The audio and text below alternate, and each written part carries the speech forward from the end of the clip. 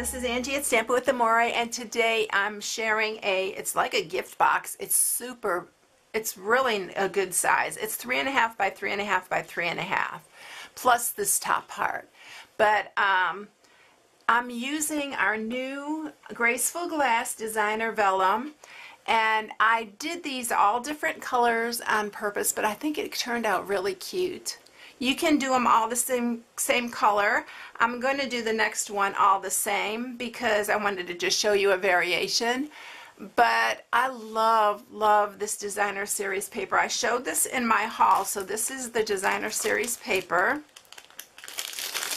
And you can use anything on this. You can use your watercolor pencils, you can use your blends, you can use your Stampin' Write markers. On this one I use the blends, and it does give some really bright, vibrant colors to it. And one thing about this, the other one that I'm going to show you, I'm using the Stampin' Write markers on. I already colored them.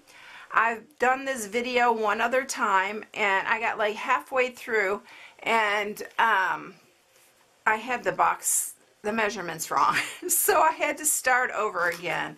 But these are the ones that we're using, and I actually colored 3 of them all the way and then 3.5. So I had this one like half colored, and I just showed how to use the Stampin' Write markers, but they're so simple. It's just like coloring in a coloring book.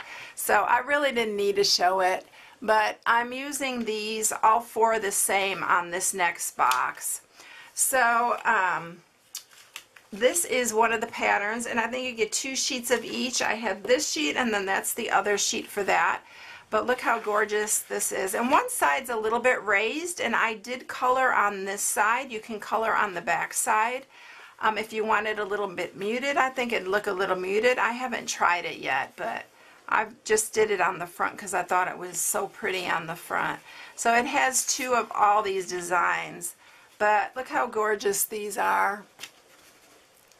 I mean, it's so pretty. Look at these. And then where's the birds? I have to show you the birds because the birds are super. Look at these birds. Look how gorgeous. So it is so beautiful. I love this paper. I have so many ideas for this, and it's not actually paper, it's vellum, and it's a really good thickness on the vellum, so it doesn't warp or anything when you color it. So you could probably even use your Stampin' pads and then use a watercolor pen. I haven't tried that, but you can use a blends or your watercolor little aqua painter. I haven't tried it. I don't know if it'll like bulk out with it. It probably will a little bit because it's water on it. But anyway, there's so many ways that you can use it. So anyway, that's what I'm using for this vellum. And I made the box white on purpose because it really stands out up against a white surface. So I really wanted to make it white. And besides, I wanted these to be like the main spotlight on these. But the box is really a good size. So this is what I'm sharing today, and I'm going to just set that one aside. And what you're going to need for this is you're going to need the thick Whisper White. This is best for boxes. It's really thick, and it's really perfect for box making. So these are 7 by 9.5. Both pieces are 7 by 9.5. I have to use 2 pieces because the box is that big. You'll need a piece of scrap basic black and some scrap Whisper White for the sentiment. And the stamp set I'm using is the Botanical Bliss. This is a beautiful stamp set. So I'm using the Especially For You, but you can use whatever you have. The Happy Birthday or Best Wishes, you can use whatever you like on it. It's really pretty stamp set. So that is what I'm using. I'm also using some of our 3/8 inch black, basic black satin ribbon.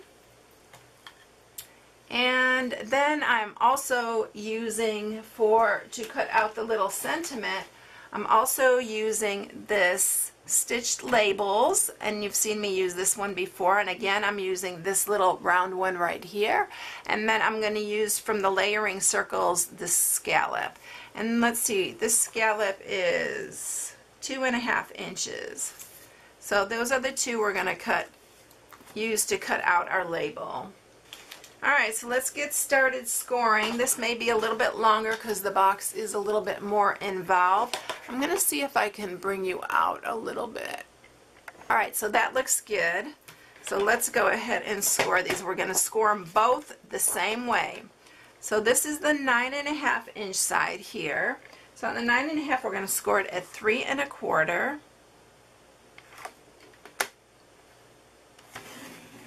And 6 1/2. And then we're going to turn it and we're going to score it at 1/2 and 3 1/4, or 3 3/4, sorry, 3 3/4. I'll mark all these again on my project sheet that's on my blog. Alright, so we are going to then again do the exact same thing on this one. So we're going to do this side 1/2 and 3 3/4. And then this side is going to be 3 1/4 and 6 1/2. Alright, so that is it. We are going to first cut these. So on this little narrow part right here, we're going to cut this side off. You can do this on the trimmer if you don't have scissors big enough, or if you can't cut straight. So that is going to be our glue tab here. We're going to do the exact same thing on this side, on this one.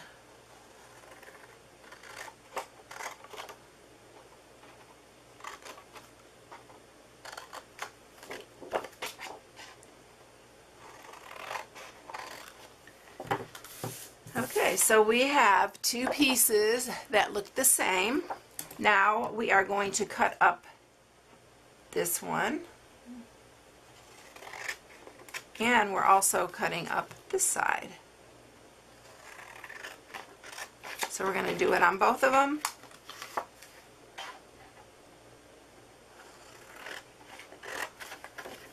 And then this side.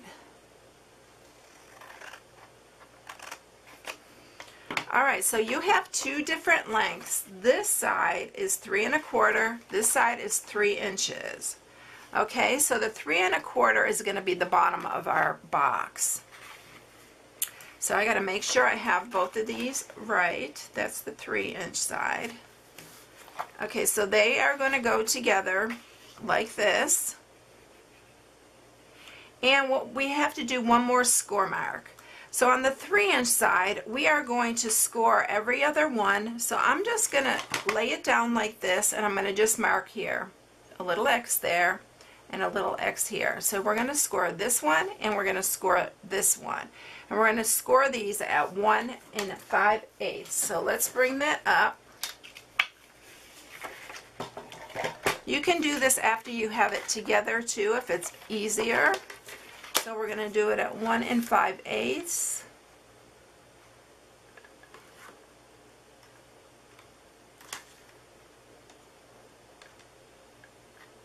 So we're just scoring the first one, not the second one. So you don't want to score this one. And we're going to do the same thing on here.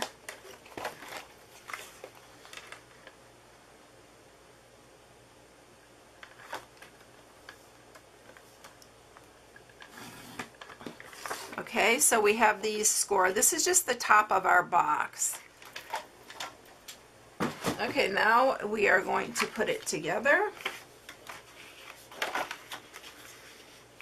And I'm going to put it together just like where I marked it, so we have it all ready. So what I probably need to do first is sharpen these score marks, because this is really thick cardstock and I want to be sure it's scored really well. Now we are going to add our adhesive.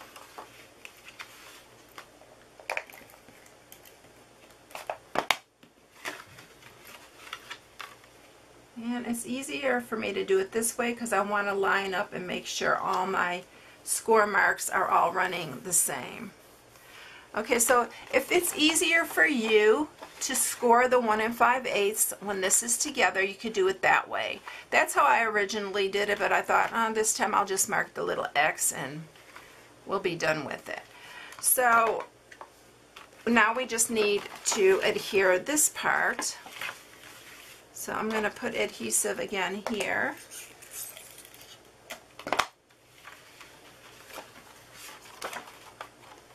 And I'm going to just line this up to here, like that. And so this is the bottom. Let's see, which is my front. This is going to be the front. So I'm going to be sure to use tear and tape or fast fuse, especially on a box this size. Okay, so that's the bottom. These are going to fold in, and then these are going to fold and meet here. We're going to round the corners of these with our corner rounder here. This is our triple, I can't remember, it's a new one, and I will put it on there. So we're going to do that one. And then we're going to do these two.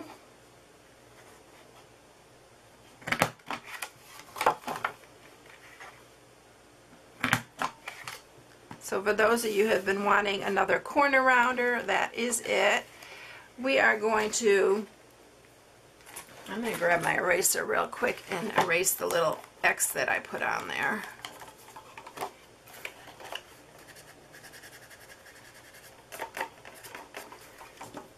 We are going to hold these together. Actually, I'm punching one at a time. That's what I did before and it came out perfect. So let's just center this. And then I just used my pencil. Put these back together so they're even. And then I just trace this around. And then just punched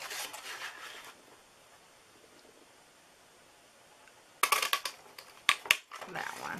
So these will line up just right. Alright, so I'm going to tie the bow around here first because I don't want this just flopping around. So I already cut a piece, and this is like 15 inches. I'm just going to tie the bow on it. This way we have that not flopping around and stuff. Let's see if I could do this on camera like I know I have been doing.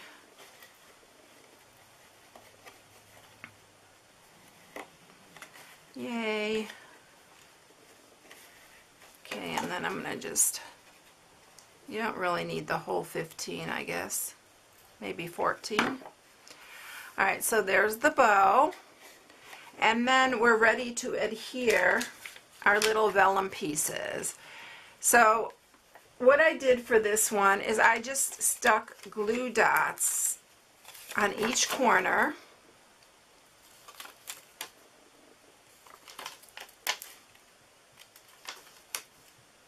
And then one right in the middle, and you can't see it. You can't see them through here, and it's colored, so let's center this on here. And then I'll go ahead and speed up the video while I do the other ones. You don't have to watch me do all of them.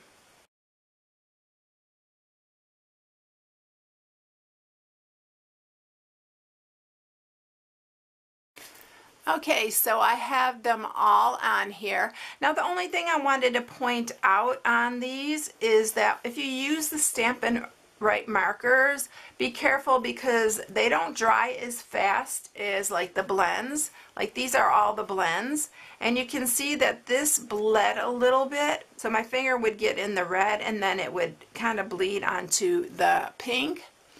But I mean, it still looks pretty. It's not a big issue, but just be careful and work from the inside out.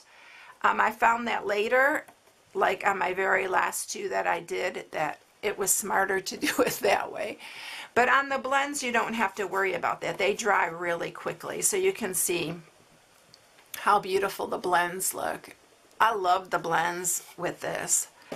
Alright, so this is just showing you, look how cute it is with all the same pattern too. It looks really cute.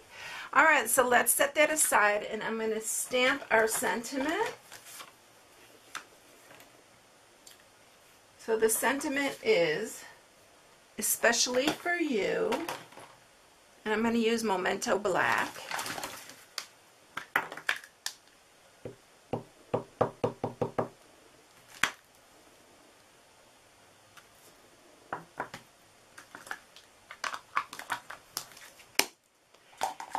And I'm going to bring up the big shot, and we are going to cut our pieces out here.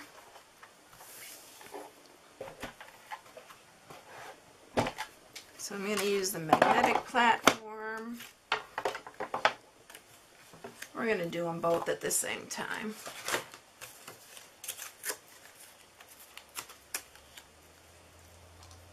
So I'm going to cut that one out with this little,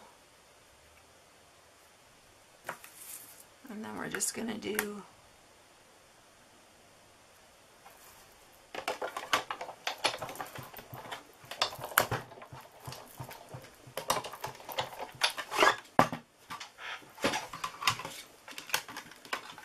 so they especially for you just fits. You can use one of the other ones from this stamp set too. I think they'd all would fit in here, especially for you is like the longest one. You have to be really careful with this, pushing this one out, because the edges are really delicate. So there is our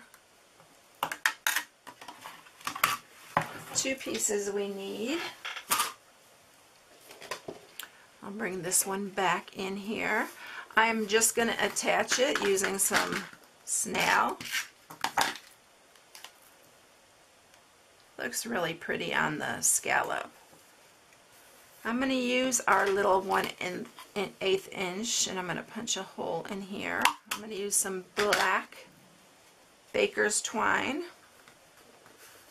and we're going to attach it to the ribbon.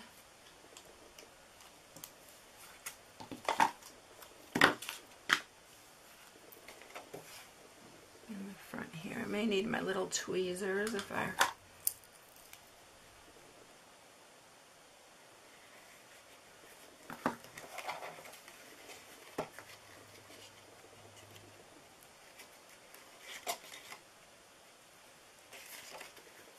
I'm just going to tie a knot in this.